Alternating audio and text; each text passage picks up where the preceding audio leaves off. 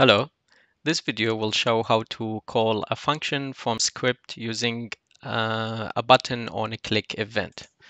So first I'll create a UI element, it's a button, text mesh pro, and it's asked me if I want to import TMP essentials, so say yes.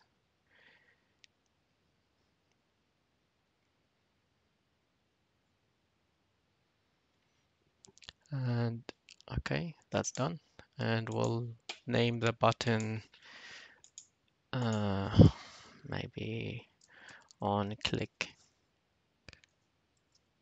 button. Okay, I'll change it to 2D so we can see. Okay, there we go. That's the canvas. We'll change the text of the button to on click button and change the size, font size to 18 and maybe change the button background to green. Yeah, why not? And then we'll change the positions, the anchor to be top left and the pivot to be 0 on the X and 1 on the Y, and change the position to 15 for the X and minus 15 for the Y. Okay, so that's ready, and then we'll create an just for testing, we'll create a new empty object under the canvas and we'll call it on click pop-up. Inside this empty object, it would be a parent of two new objects. One is a panel, so we'll go create UI,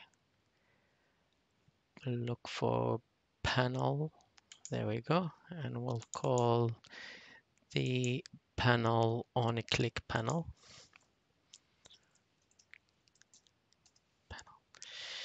And we'll go to the panel, change the background to none, and change the color to similarly green. And keep the anchor to the center, keep the pivot to the middle, or point F, oh sorry, or point 5 on both the X and Y, and maybe change the width to 800 or maybe 600 and the height to 400, or maybe even less, 300. Okay, and I'll change the transparency to none. Okay, and now create another new UI object inside the group, and it's a text UI text mesh pro. There we go, and we'll call it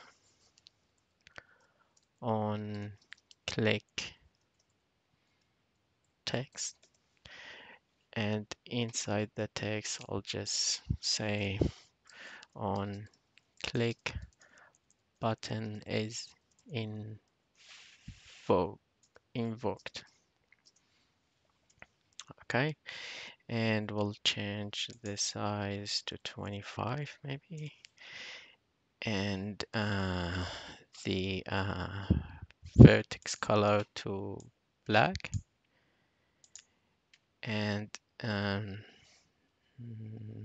yeah, that seems, or maybe even the size less. Maybe I'll keep it 20, and increase the width to 400.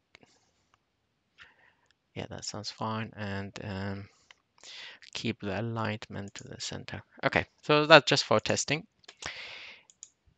Now that's done, I'll create a new script here,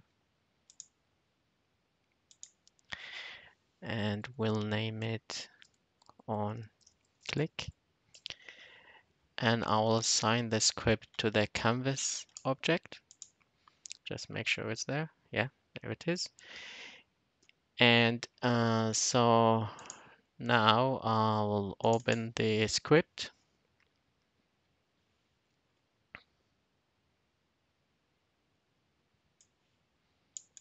Here it is. And okay, so we'll create a public game object.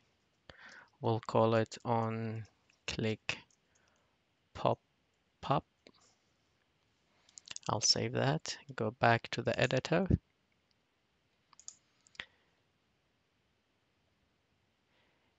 And go to the script, which is under the canvas.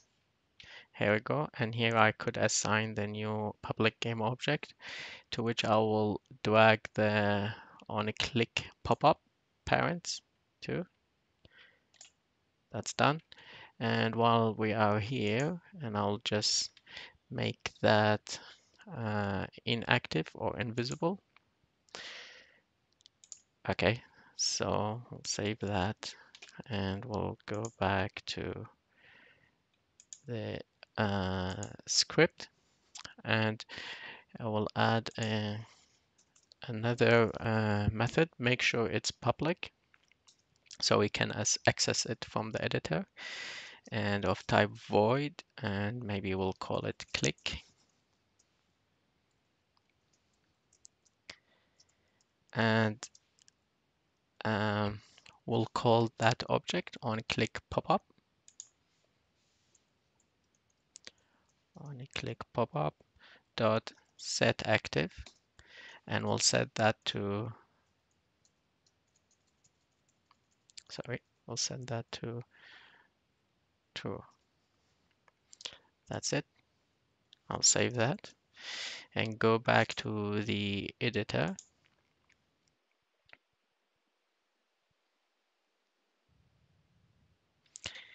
And now as I go to the button, on the click button, and go to add an event, to which I will drag the canvas because the script on click script is attached to it. So I'll drag the canvas here. And now I could access the public methods inside that object. And in this case, it's on a click script, which is this one. I'll access the script attached to it and then all the public methods inside that script. And in this case, it's click, which is here. Okay. Okay. So now once we click on the button, this function would be called, and that function or method will change the active status of onClick pop-up group to true. In other words, change this status, which is inactive now here, to active. Okay, to test that, I'll hit play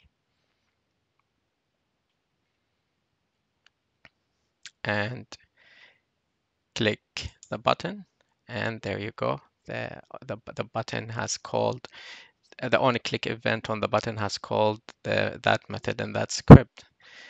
And that's it. This is how you can call a function from script using button on click event.